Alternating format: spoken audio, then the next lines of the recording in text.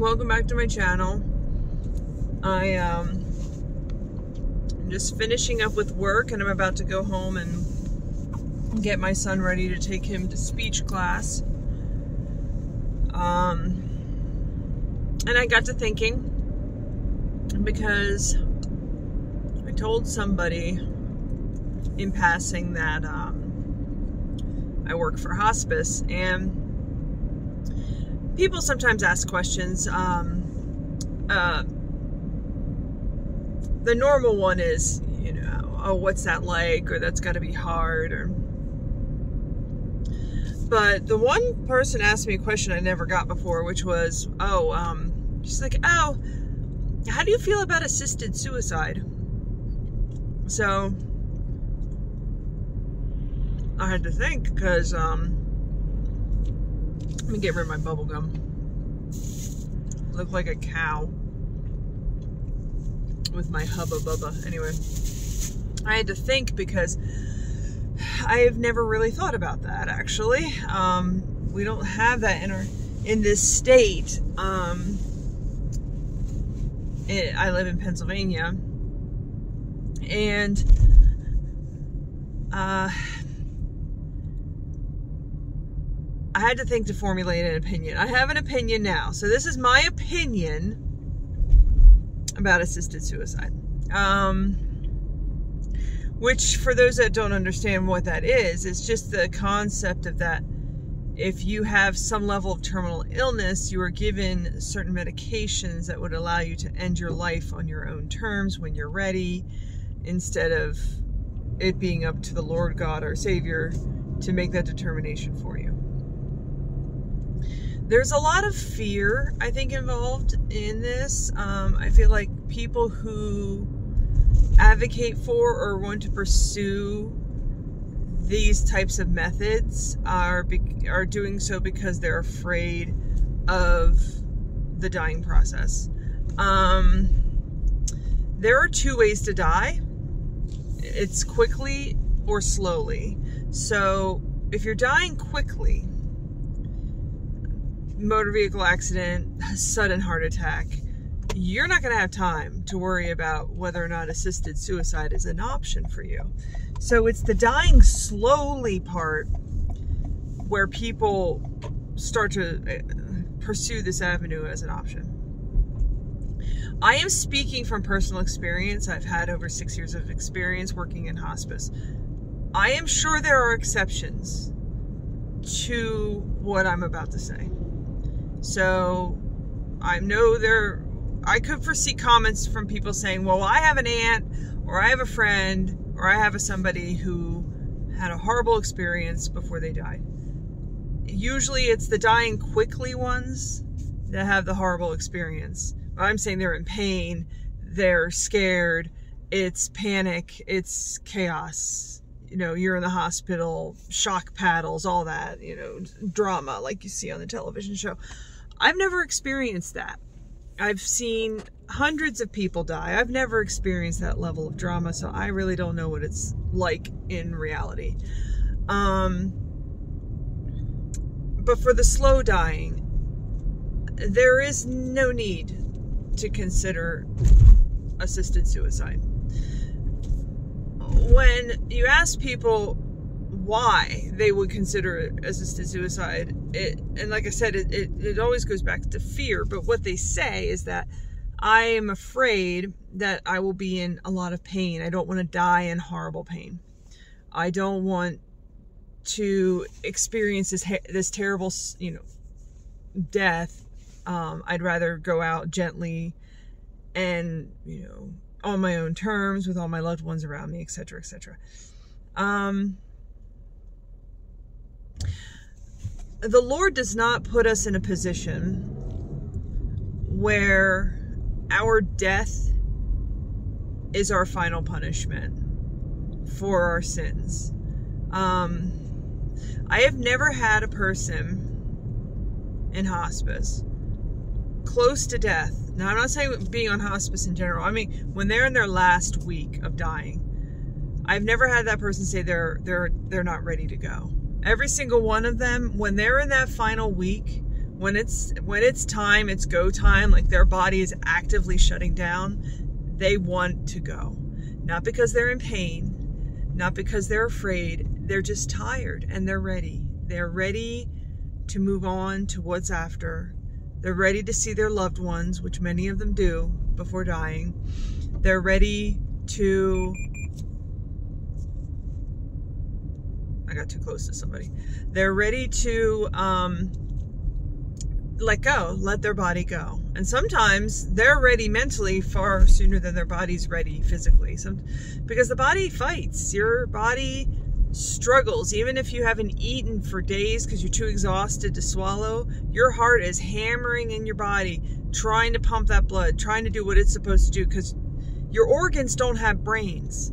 You only have one brain, and even if your brain says, okay, it's time to die, the rest of your body's like, but wait, I'm still beating. I'm still filtering that urine, you know, I'm still making poop. The colon's still moving. You know, all that stuff's still operating, whether you want to go or not. So sometimes it takes a little longer than people want it to, but it's never a situation where they're in pain. If there is pain, it's not pain to a level that they can't manage. Sometimes people are in pain, you know, they just have chronic pain all the time. Ending that sooner, I suppose you could do that, but we never have them in a place where they're in so much pain that they are in misery. You know, they might be sore because they have back sciatica or something like that, but especially with cancer and stuff, pain's always a big issue. But we are very aggressive in hospice with pain management. We're not going to say, oh, we're only giving you tramadol because, you know, we're a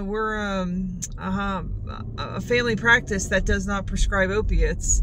I know there's this big lock and key, you know, doors closed on all opiate options in many of the healthcare industries. And I know if you go looking for pain medications, a lot of times you get the stigma put on you that you're med seeking, and you know, you might have a drug problem, and they don't give you anything. I remember the one time my husband, he went to the emergency room because he needed prednisone. He had a lot of inflammation, and they're like, oh, he's med seeking. He's looking. It's like, prednisone doesn't even get you high. How that becomes med seeking is beyond me. But they sent him home with a urology recommendation. It was insane. So I get the system, but it's not like that in hospice. Hospice, you're dying. And so they're like, okay, we do not want you in pain. We want you comfortable. And you celebrate the moments you have in hospice, because there are days you have great days. You have good, solid days. There are days, I don't even say days, periods of time in a day. There are periods of time and days that are really, really bad. But usually you're too tired to really do anything for a day's length. So, for example, you might feel really sharp. You might feel really alert. And so that's a good day to get visitors. That's a good day to see people and make peace and make, you know, say goodbye. But usually an hour, 2 hours into the visit, you're exhausted because you sleep a lot before you die. You sleep a lot and you eat very little, and you usually don't struggle with pain. You just don't. So the point of that, by saying this, is that the biggest fear for assisted suicide should not be one. Because if there is ever a chance that we have somebody in services with us where they're in hospice, like I do home hospice, so they're in services with us because they want to die in their homes. If ever that happens, and they're in pain and we can't control it, like we've done everything we can, we've done fentanyl, we've done morphine, we've done it all, and they're still in pain, we're going to send them to the hospital, because then they get hooked up to a drip, like an IV of morphine, or Dilaudid, or whatever the case. And then that will be enough to control their pain until they pass. So there's always ways to manage that pain, or the things that you're ideally afraid of that would cause someone to be like, no, I can't. I have horrible cancer. It's going to be painful. I need to take this pill now. Because what you're doing is robbing yourself and your family of those good moments that I talk about. like those good solid days, because you're not going to be having a bad day every single day. You're not going to be in horrible pain every moment that you wake up. It's going to just be, you know, these intermittent situations. They get rectified, they get dealt with pain medication intervention, and then you move on. And in those times where you could be dead because you took a pill that helped you, you know, reach your destination through the express lane, those times that you could be alive holding your child, you could be alive saying some momentous thing to your husband or wife, you know, something to let them carry with them for the rest of their time. I think that's so much more important than the fear that you have to face. So I just think if anyone's in that position where they're trying to decide whether or not they should take that route of assisted suicide, I highly recommend, of course, talking to your family and seeing what you're comfortable with.